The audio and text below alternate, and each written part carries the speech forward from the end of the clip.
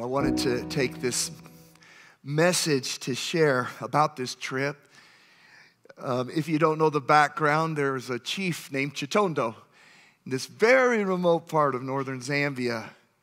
People were dying, and he credited it to witchcraft and went to the government, said, "Can you please do something?" And they said, "We can't help you, but we'll send you to the church." And he went and got saved by a pastor that we know.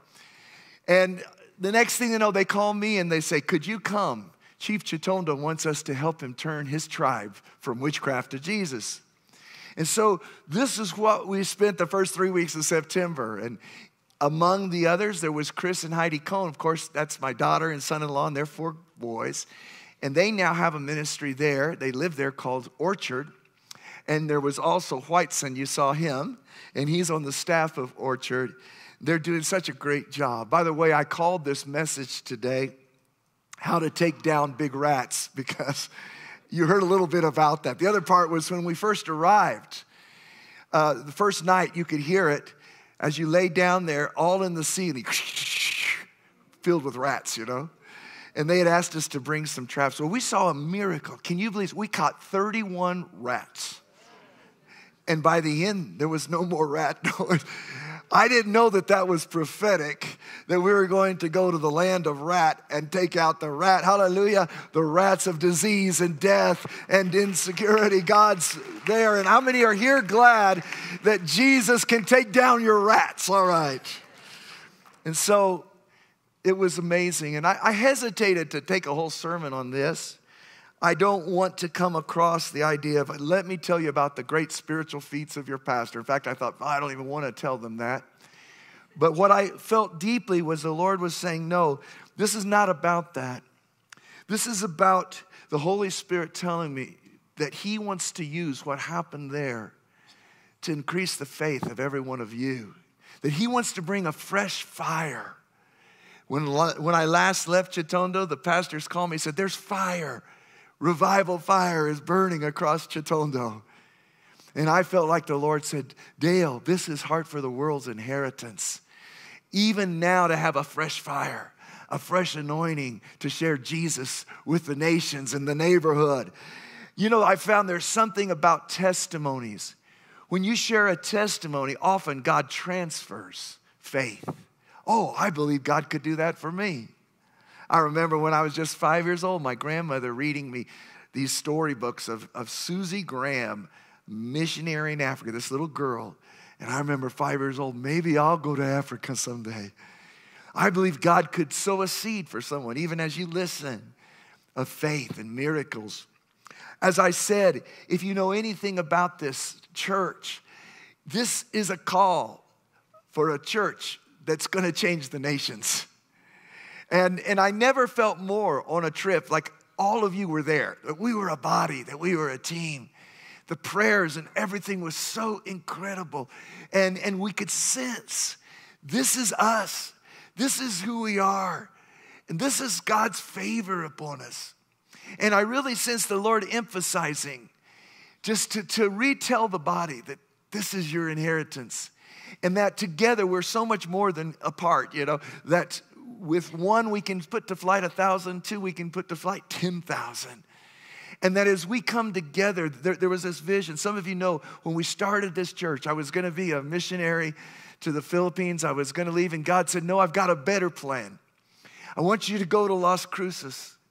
And I've got a plan not just for a missionary, but to raise up a church that shows what it is to have a heart for the world, a church for the nations that doesn't give the leftovers to the lost and the least in the nations, but gives the first fruits to God for the nations and goes places where the lost and the least who've never heard, like in Chitondo, where they've never heard the name of Jesus, so many of them, and go to the people living on $2 less a day in that place where there's only one well for 10,000 people and there's lacking clean water and there's disease that's rampant, but to go to the very last people on the planet, but to go as a church and see God do great things. And He said, boy, if you'll build my house in the nations, there'll always be a house for you back home. Like the little boy who gave his loaves and fishes. The Lord says, just give your first fruit to the nations and you will have 12 baskets left over. And that's been our testimony. Hallelujah. And there was sort of a picture of this team effort that I felt I wanted to give you. And it's the idea that together we let down the rope. And I want to show a little clip because this, as I said, there's three things I want to say in my testimony that God did in me that I believe he wants to do in you today. Number one is confirm our calling. Number two, expand our faith. And number three, receive and impart a fresh anointing of the Holy Spirit. And this confirming of the calling was, again, I remember literally the first mission trip I ever made to the Philippines, 1987. And when God was pointing me how it would be a church that would rescue. It wouldn't be one person. And I got back from the mission trip, and on the news was the story. Someone here might, if you're old like me, you would remember little baby Jessica who fell in a pipe in Midland, Texas, was down there for days, and took this whole village, this whole world almost, to rescue her. So let's just watch this, because this speaks prophetically to us.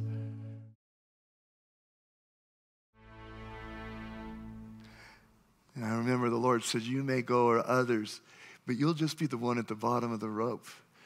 And it'll be the effort of a whole church, believing God that will create change, that will lock up gates of hell after all the lost people are out, and that we will celebrate. And today I want you to know we're rejoicing. There's at least 700 to 900 names of people whose names are now written in the book of life from Chitondo who met Jesus because of our faith and our prayers.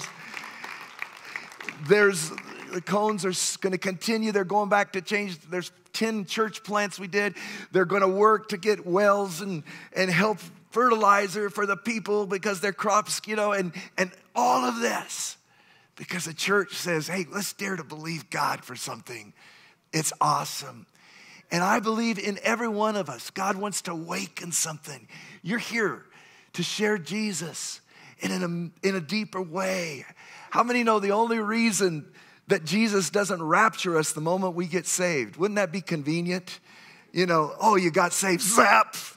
No backsliders, woo! But he leaves us here because of one thing, to win the lost at any cost, to rescue the baby Jessica, people who never heard about a Christmas, to see something bigger than ourselves and to go for it.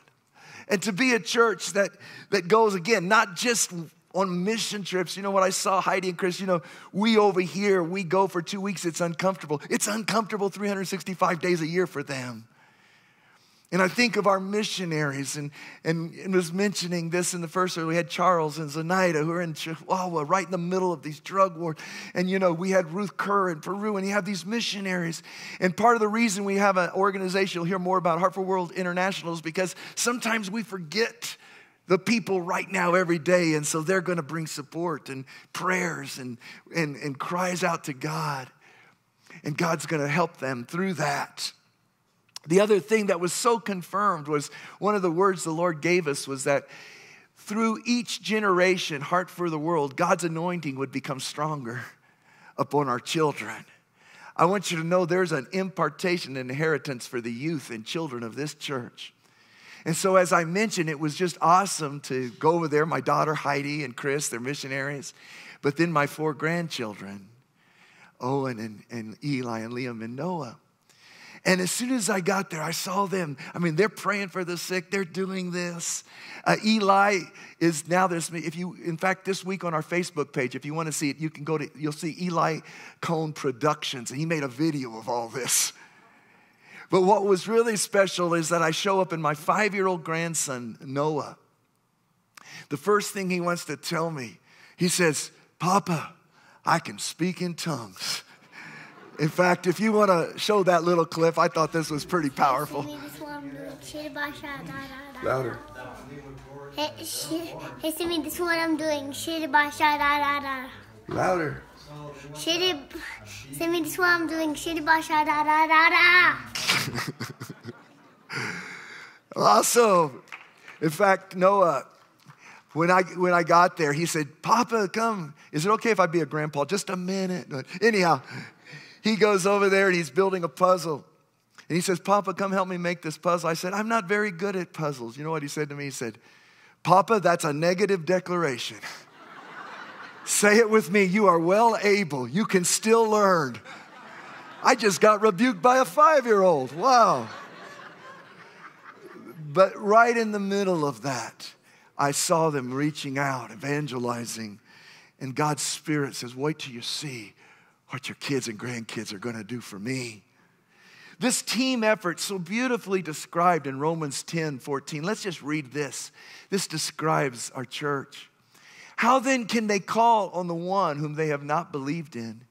And how can they believe in the one of whom they have not heard? And how can they hear without someone preaching to them? And how can anyone preach unless they are sent? As it is written, how beautiful are the feet of those who bring good news. You see, those who go, those who send, we're all part of the same team. God wants to send us, some of us, and some of us he wants us to support. But we're together. I'm telling you, if you're a heart for the world or you have a global anointing on your life, and maybe some of you say, maybe I better get out of this church. But no, that's what's on you and what we're claiming for generations. A second thing was so powerful was that God showed us that he wants to bring through this time and even through this message, his call to keep stretching and upgrading our faith, to expect bigger, imagine bigger, ask big, and attempt big for God. You know, you don't see the power of God if you stay in your comfort zone. If you say, well, I want to reach the world for Jesus, and you're just eating potato chips. You know, I love what Reinhard Bonnke said. You will never meet an anointed couch potato. They don't exist. It's not until you're willing to obey the Great Commission. Go. Step out of where you're comfortable. Go, try to share the love of Christ. God comes when you do that. When we decided to go for this place, I'm telling you, talk about a big ask. This Chitondo is an hour and a half away from any place with a store. It's a 30-kilometer place of 12 villages, one dirt road. The people are all spread out. Like I said, there's just this one well. When we got there, how are we going to get these? People would have to walk miles to just get to where we were trying to meet. When we got there, just all kinds of opposition. Someone had spread the word that we were atheists coming to put a curse on them, so that didn't help any. But through it all, we just said, God, we're going to go get a tribe for Jesus. God loves people to stretch what I call your expectation zone. I don't know what you're expecting God to do tomorrow. It's not big enough. I don't know what you're expecting God, but quit believing in a small God. He's a big God. And he's still going to use your life as much as you stretch your faith to believe it. I loved, Chris shared right after I got off the airplane. Their calling is to the Bimba-speaking people of northern Zambia, Luapula province where we went, and southern Congo. Right now, the Democratic Republic of Congo is in all kinds of warfare and conflict. And it's almost impossible for Westerners. If you go in there, I mean, they'll stop you for bribes. They'll take you in. It's unbelievable. And so the Holy Spirit put on Chris and Owen to say, do this daring thing. And so they went to the embassy and of the Democratic Republic and talked to the deputy ambassador of Congo with this big ask. And they said, we know God wants us to go there. Would you give us papers that get us through all the checkpoints? The deputy says, I'll do better than that. I'm a Christian, hallelujah. And he says, I'm going to give you my cell phone. And anytime you go to Congo, I'm going to call all the checkpoints. I'm going to open the doors. And he said, where do you feel led to go? And he says, don't tell me, I know. And he says, Kumba Lulesi. I forget how do you say it. Kind of like Noah speaking in tongues. But anyhow. And Chris said, that's exactly what God's Holy Spirit told us to go. God will open doors that no man can shut. And God will use what Satan brings as strongholds to make them Jesus springboards. He says, I will make your enemies a footstool for your feet. And so the other way great faith grows, how many know great faith doesn't grow when everything's easy? Great faith grows when you have opposition and trouble. Great faith grows when you're way over your head and you're being spiritually attacked. You see, Jesus doesn't say, go in my name and it will be a rose-petal pathway. He says, go in my name and you shall tread on serpents and scorpions and over all the works of them. That means serpents and scorpions are coming after you, buddy. And in this world you shall have tribulation. But if you're in my name, in faith, not any of these things shall harm you. Greater is he that is in you. Fear no evil, for the Lord is with you. Go in my name and cast out the demons.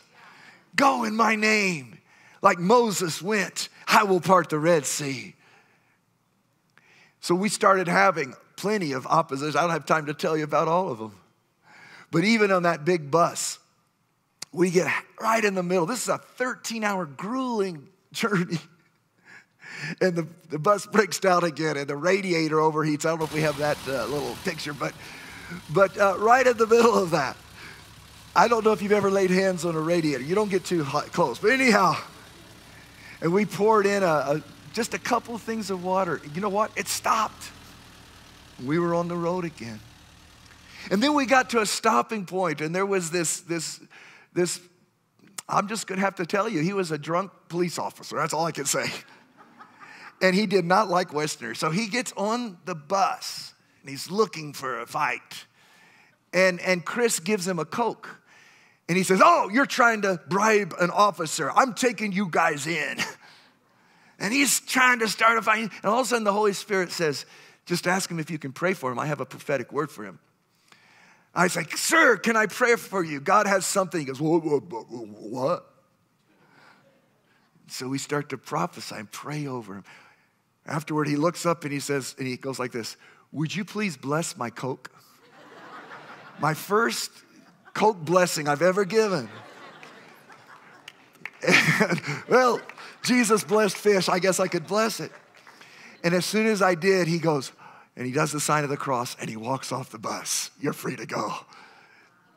When we get there, as I said, the opposition, the second night, somebody sets fires all around the field, like 20, 30 feet. You know, that's fun to preach while the fire's coming. But not a single person was harmed and not a single hut was burned. The next night, it rained, I'm telling you. It was a flood. I don't know if we have any pictures of that, but washed everything out. Now, I got to tell you about these people. They were so hungry for God. We couldn't figure. Finally, only thing we were able to rent was dump trucks. And as we drove through, people jumped on these dump trucks. I'm telling you, they were hanging over elderly people. And in spite of the rain, they came.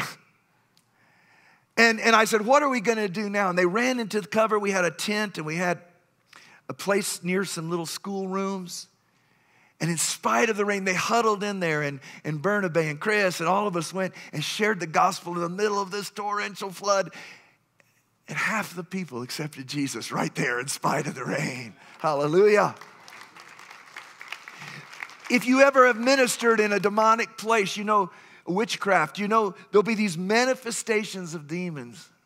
I'm talking people just falling out, blood-curdling screams. We had to have a tent. We carried these people. And it was like something like a Civil War movie where they're cutting off legs. The screams were horrendous. Little children even slithering like snakes under the control of demons.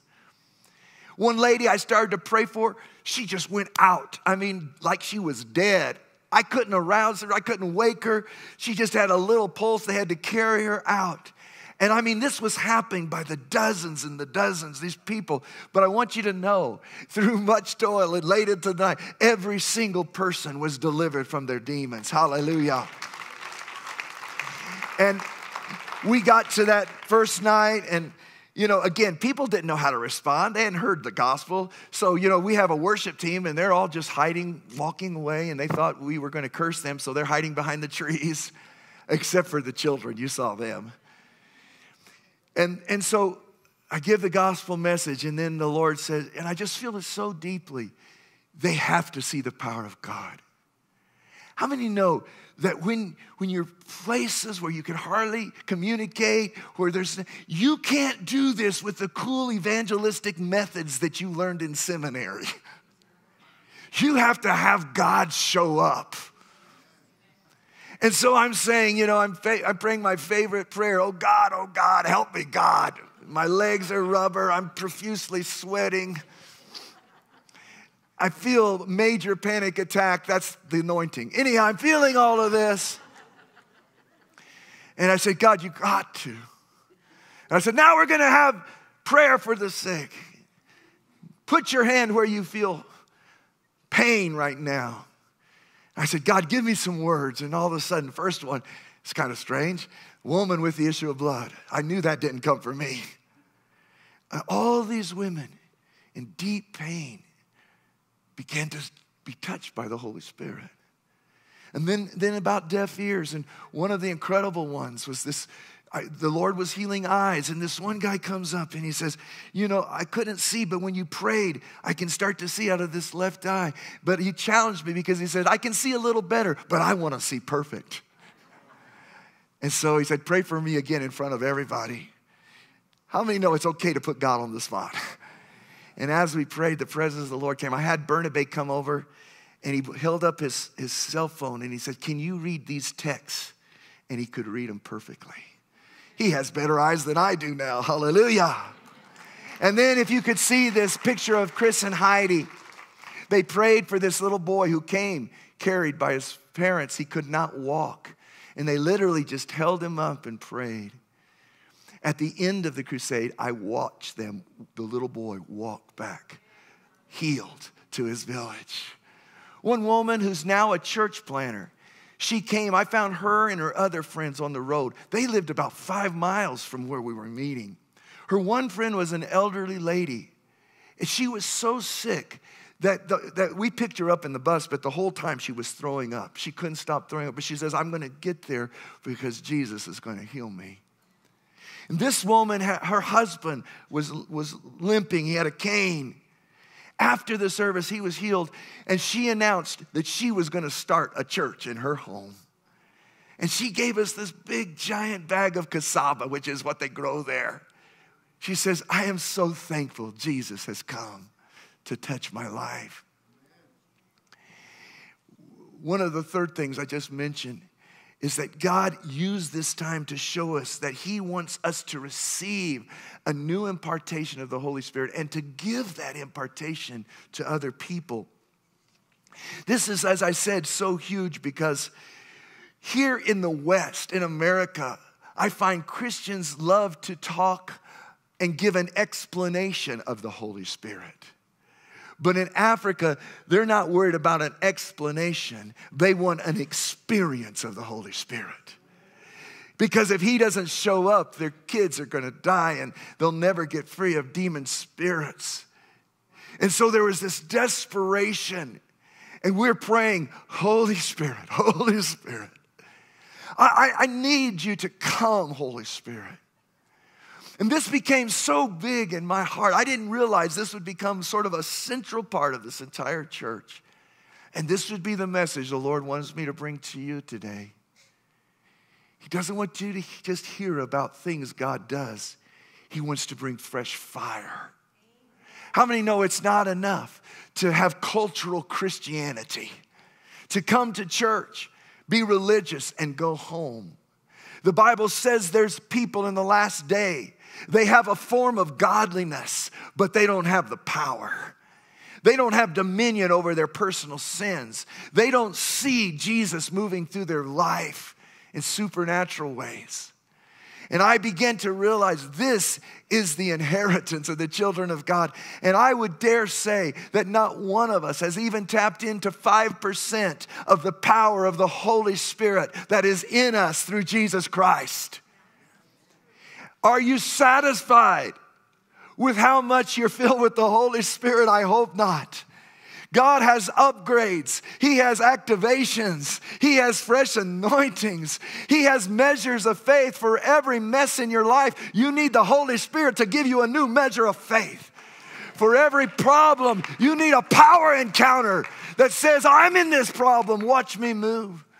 For every struggle, you don't just need to get smarter and try harder. You need the Spirit of the living God to come. He's stronger than addictions. The Spirit breaks the yoke. He is stronger than what's going on in your kids. Some of you don't even realize how the demons are attacking them. But the Spirit of the Lord upon you will show you discernment and just take those things out through prayer. We need a supernatural power, anointing in our life. And I'm here to say there's more. How many of you are settling? I remember when reading a story when electricity first came to rural America. This one lady signed up for electricity, and they noticed the electric company after months that she really hadn't used it. And so they sent someone out and says, do you really understand electricity? Are you using the electricity? She says, yes, sir, I am. Every night I turn on the lights to light my candles and spend the rest of the night. How many of you have the electric power of the Almighty God, and all you're doing is turning on the lights so you can light the candle and you can keep living in your own power?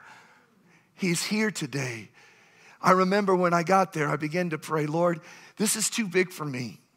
And I was reading a book by Reinhard Bonnke. If you don't know him, you know, he's an evangelist who led over 5 million people to Jesus in Africa through signs and wonders. And I said, Lord, I'm asking, give me that mantle. And the Lord spoke to me at night and he said, I just want you to know that I'm going to touch 10,000 African people with a mantle and anointing greater than Reinhard Bonnke.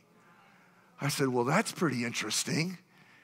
And so I get there and I'm preaching, and my interpreter is this guy named Kennedy.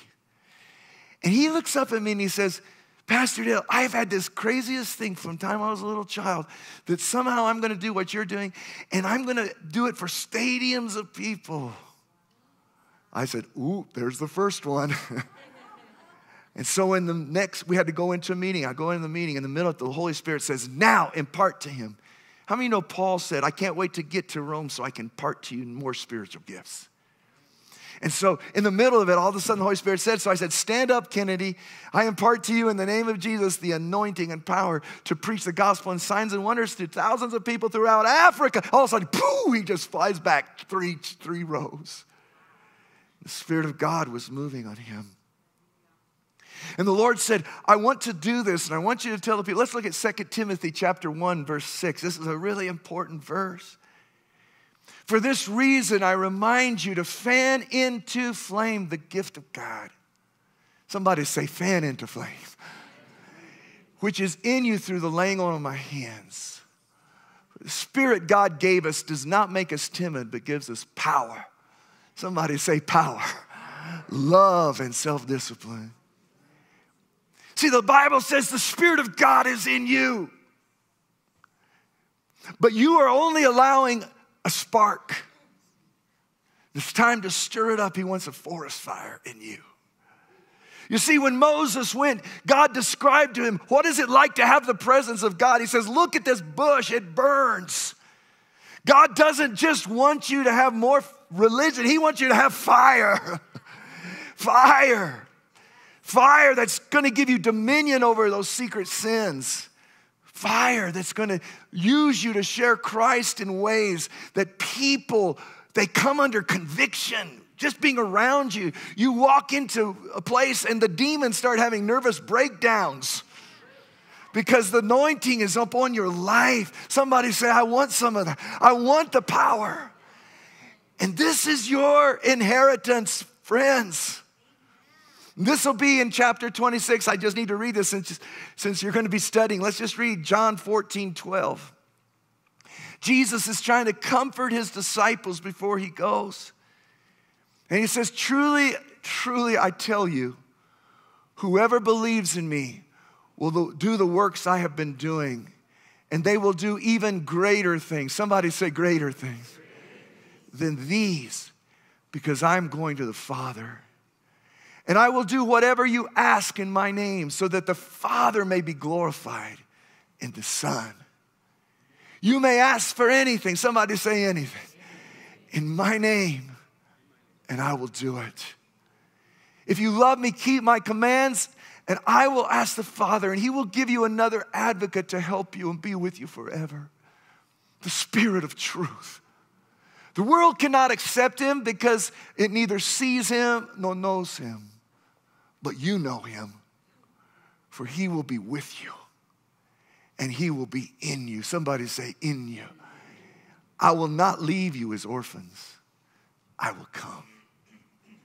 And Jesus says, what I want you to know is that when I leave, when I send my Holy Spirit, I will replicate the ministry that I have had through you, if you'll let me. I don't want my ministry of healing and raising the dead to stop. So I'm going to send an executor, the Holy Spirit, who comes to enforce my authority and power. And he's not going to just be around you. He's going to be inside of you. And when you release his power in my name, things are going to happen. Inside of you. You don't have to search for the Holy Spirit. You just have to release the Holy Spirit. You just have to appropriate the Holy Spirit. You just have to activate. You just have to let him stir you up. I don't know how to describe it. Maybe it's like chocolate milk when you first pour the syrup in. You got the chocolate in you, but you need to stir it up, brother. What good is it if it's there, but it's not manifesting in your life? And the Lord said, even today, He's going to empower. When Heidi began to minister to the women, they were so oppressed. She in authority began to break the spirits off of them and impart to them confidence and dignity.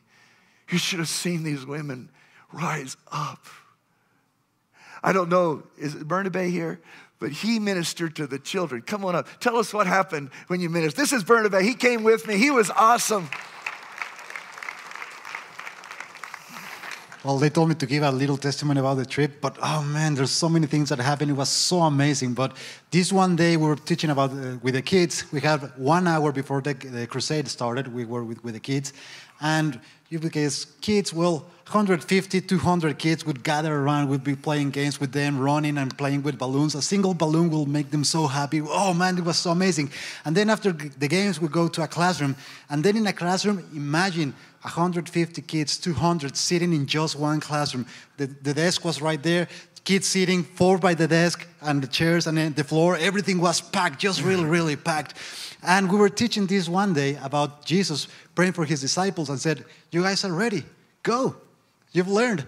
Go and preach the gospel. Go and pray for the sick. Go and find someone who has a spirit in them and they will be delivered. So go and do it.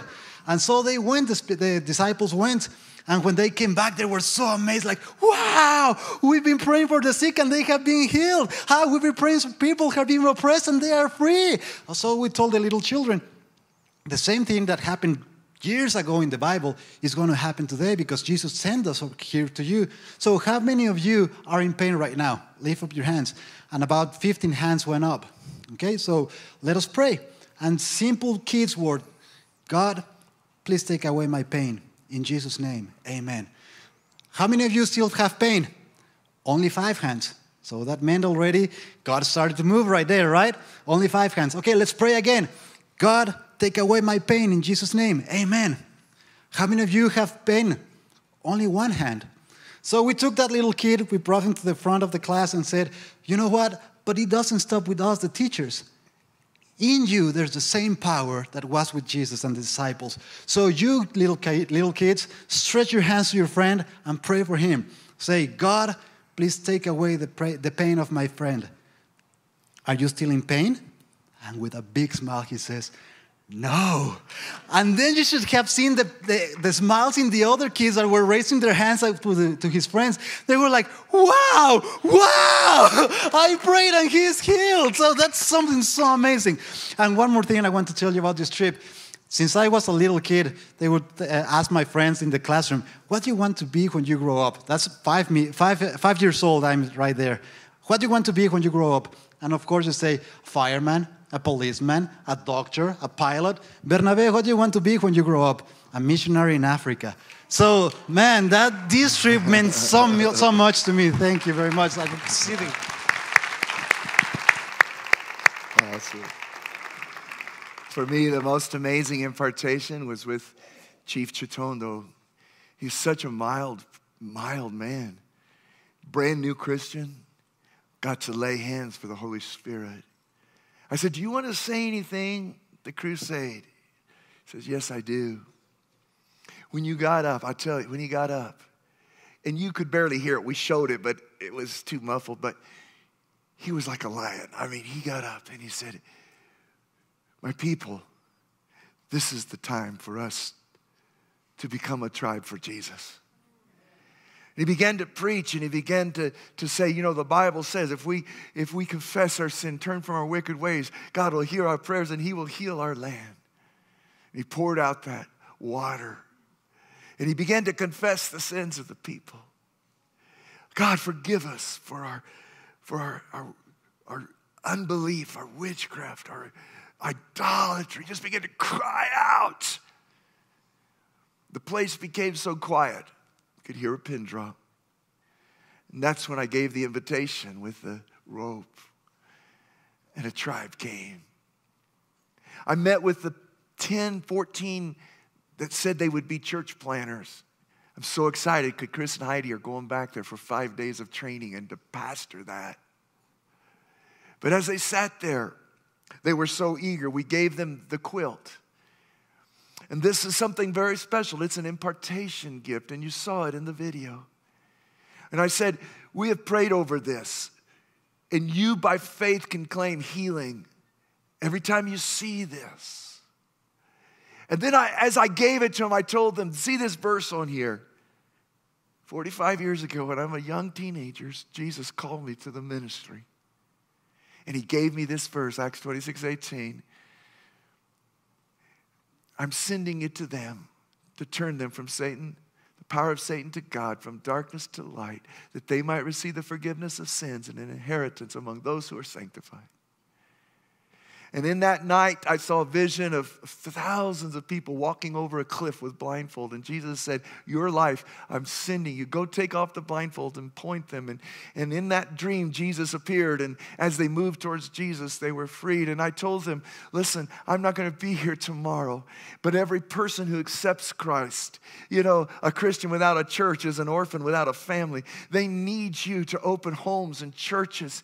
And they need you. And I don't know, they're not all saved. But how many of you will promise me that you will take the mantle now and every person in Chitondo will hear the gospel and they all just roared, I will do it.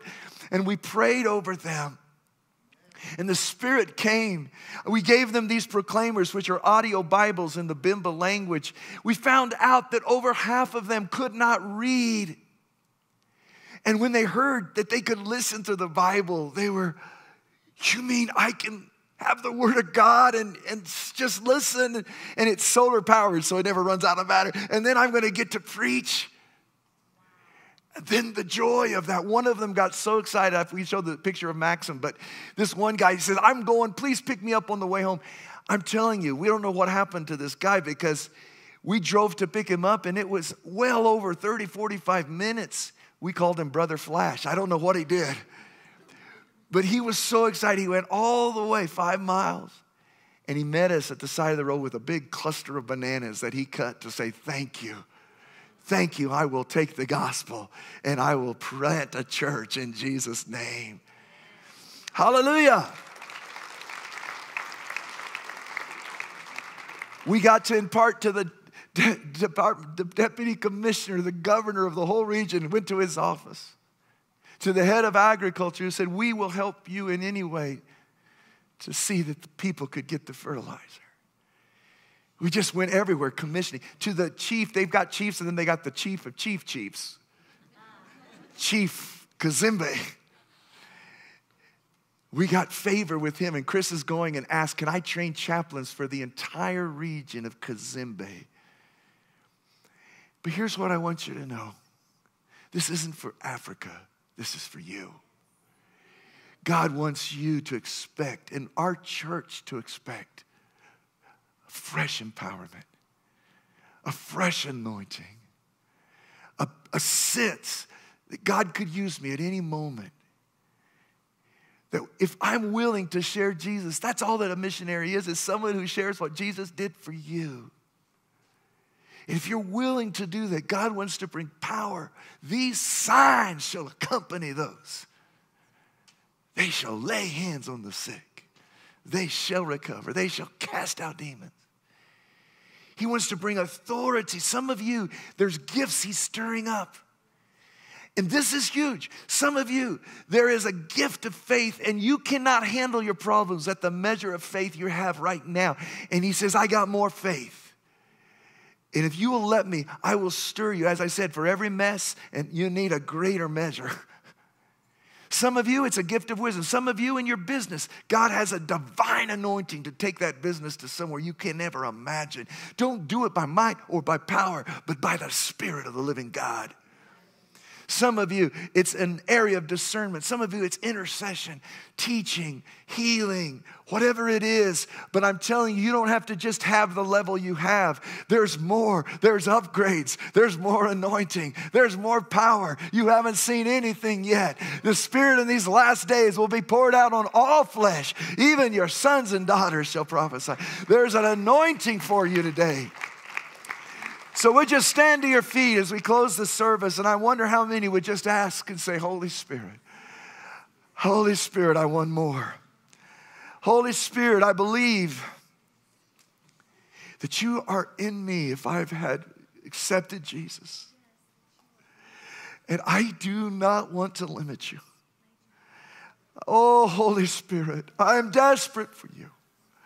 I pray, Holy Spirit, that I will be filled to the boiling point. As I got ready to preach, I said, Lord, warm water, lukewarm water, even hot water won't do. I need to be boiling. Would you turn up the fire in my spirit until steam comes out of my ears? And when my words are spoken, they're on fire and they go like firebrands into the hearts. And God says, still, you can stay that way. You can be on fire. Don't just get close to the fire, friend. Jesus is telling you, jump in the fire and don't leave. His anointing is here. And just ask him, release your presence in me, Holy Spirit. I believe that the same works Jesus did, I'm supposed to do, and greater works. And I'm telling you, if anyone here is willing to share the gospel and share Jesus, he wants to give you more anointing to do that. I guarantee you, it's in the Word of God. So Holy Spirit, come. Holy Spirit, fill me. Today, let it all be released. Gifts of healing, discerning of spirits. Let authority over places where our sin has had dominion. Let the fruit of the Spirit come like power. Self-control come. Crush those addictions. I have not received a spirit of timidity. I am not an addict. I have received a spirit of self-discipline. I have authority over my flesh, over my fears, and over every demon that's in my family line, and I crush them in Jesus' name. And I receive authority to walk in freedom and peace and love and joy and holiness and godliness and in power, influence, and wisdom. Someone receiving right now a mighty gift of discerning of spirits to see where the demons are attacking and to cast them out. A spirit of faith, anointing of leadership, anointing for business, anointing for intercession. I want it, Holy Spirit.